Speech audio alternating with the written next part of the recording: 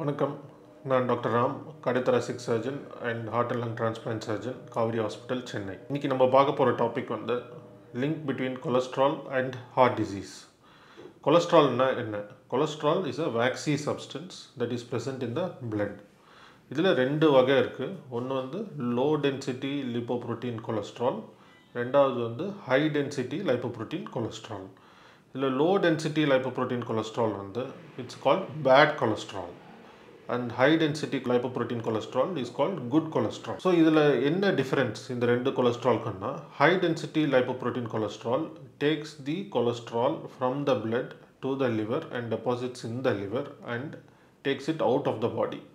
ஆனால் low density lipoprotein cholesterol will help in depositing the bad cholesterol into the blood vessels. இதனால் என்ன ஆகும்? over a period of time low density lipoprotein cholesterol gets accumulated in the blood wall, அதாவது inner layer of the blood வெசலில் போயிட்டு சேர்ந்துக்கிட்டே இருக்கும். அது சேர சேர பெரிய கொழுப்பு கட்டியாக மாறும்.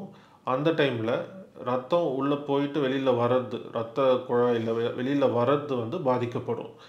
இந்த மாதிரி ஆக ஆக அந்த கொழுப்பு கட்டியிலேருந்து ஒரு சின்ன துகள் வந்து பிரிஞ்சு ஹார்ட் அட்டாக் காஸ் பண்ணுறதோ இல்லை ஸ்ட்ரோக் காஸ் பண்ணுறதோ வாய்ப்புகள் ரொம்ப அதிகம்.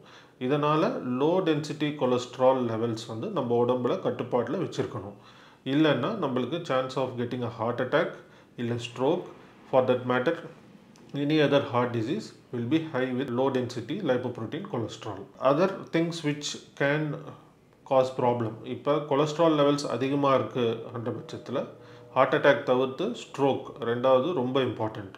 ஸ்ட்ரோக் வந்ததுன்னா நம்மளுக்கு வந்து கை கால் இழக்கக்கூடிய வாய்ப்புகள் ரொம்ப அதிகம். அதே மாதிரி மூளையில் இரத்த கசிவு ஏற்படலாம். இதெல்லாம் வந்ததுன்னா சில பேருக்கு வந்து வாய் பேசுறது குளரும், எச்சி வைக்காது வாயில், இந்த மாதிரி பல பிரச்சனைகள் வரும். ஸோ எப்போதுமே நம்ம கொலஸ்ட்ரால் லெவல்ஸை கண்ட்ரோலில் வச்சுக்கிறது ரொம்ப முக்கியம். இது எப்படி நம்ம கண்ட்ரோலில் வச்சுக்க முடியும்? எவ்ரி இயர் 35 இயர்ஸுக்கு மேலே இருக்கிறவங்க முடிஞ்ச அளவுக்கு எவ்ரி 5 இயர்ஸ் வந்து அவங்க பிளட்டில் இருக்கிற கொலஸ்ட்ரால் லெவலை செக் பண்ணிக்கிறது ரொம்ப நல்லது.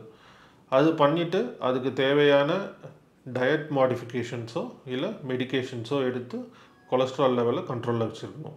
அந்த மாதிரி கண்ட்ரோலில் வச்சுக்கிட்டாலே நம்மளுக்கு ஹார்ட் அட்டாக்கோ இல்லை ஸ்ட்ரோக்கோட ரிஸ்க் வந்து கம்மியாகும். தேங்க்யூ.